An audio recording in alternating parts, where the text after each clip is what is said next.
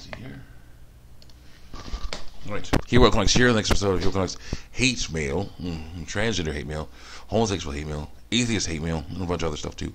Is basically me reacting to bunches, of comments and screen caps of comments and videos, comments that I put on that were in response to comments I posted on videos and other posts of people on YouTube and DeviantArt against these deviant lifestyles and a few other things. Trigger warning: words like penis, vagina, uterus, ovaries, testicles, and vulva will be used in these videos. I am a Bible-believing Christian, so I say may take you off. There are people that say they're Christian believe in the Bible, and what they say may take you off. There are people that say that God is evil, which is wrong, or God does not exist, which is wrong, and what they say may take you off. Also, the people who don't say they're Christian but don't believe in the Bible, that stuff really messes them up. There will be no screen cap shown because, my brother has informed me that they could be seen as evidence of harassment. Back in the old days, of course, I would show you the screen caps front and center because I wanted to show you the evidence. I would basically block out the names and icons because I didn't want that to mess with people's reputations. But still, apparently that's not good enough. Apparently, people can still mess around because when someone says they call it harassment because when someone says someone is posting content that says basically they would like to they think about taking their own basically ending it all because someone because they don't like the way they look or the way their body looks or sounds or what natural normal thing it does, like menstruate. And I say here, there's no need to do that. Here are the biblical reasons why. Here are the the scientific reasons why I believe this. They can say that's harassment because they aren't thinking straight. So there will not be any names or icons shown or talked about, because it's not about who said what. Right? Specifically, it's about what people who believe this way believe and why I must stand against it. So let's continue on here. Yeah, they could also comment about it was Ask Laura, the awesome Flash animated cartoon, also animated YouTube cartoon that's on YouTube by Tomo Kanal, and basically it was comments on an episode where Laura, the cute protagonist girl, and one of her friends who's a boy, kind of developed a crush on each other and kissed and had a kiss. It was a wonderful idea, wonderful fun, a lot of fun dealing with. Basically, this show talks about dealing with strange new feelings. That's puberty. Part of puberty is dealing with the strange new feelings of attraction to each other, and so they deal with it in a pretty good way. I like that show a lot. I did a review on that. It was great. So let's get. But I was trying to continue on. Let's go. Okay, this stuff will be in a new order. Okay, back in the old days, back a little while ago when I started making videos like these. The hate mail was in basically in a weird order, but I forgot about I forgot I could sort it by date, So we can fix this up. So we're going in. Let's go next. Okay, I'm really tracked. Selected live stream. Selected quarantine live stream. Oh, yeah, that was nice. 2020 stuff. Quarantine live stream. So many cool songs in Selected. Not sponsored. I'm not sponsored by Selected, but there's a lot of cool stuff going on. I like seeing Selected and a bunch of other fun artists, fun channels where they show off some really awesome, amazing music. So music, dance music, and whatnot. So it's really great. So let's go. Next. Oh yeah. Also, apparently there is stuff on here that I did censor the names and icons of. Okay, a long time ago, and basically, but I don't need to do that anymore because, of course, I'm not showing you the screen caps, but still have the screen caps from when I censored them. Using MS Paint, something like that. All things. Let's continue on here. How much time do I have first? Check that. Also, I got I basically got a little trim there. Little shade there. Like a little more clean cut. So you can say it's a quarantine shave. Not the most professional, but it works. So let's continue on here. Then we go to another one. Okay, this is from I don't know if I can even say the title, but what I can say is that there is a lot of issues with the transgender lifestyle. And one of those issues is you have people who are born with ovaries, women, who are saying they're dudes now.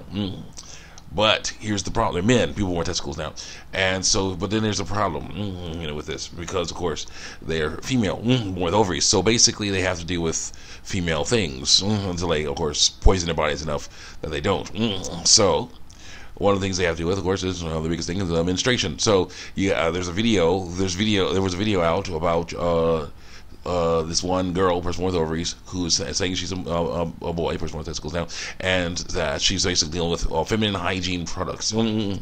Say feminine hygiene products. I don't know if I can say the video, but I can say feminine hygiene products from basically for trans guys,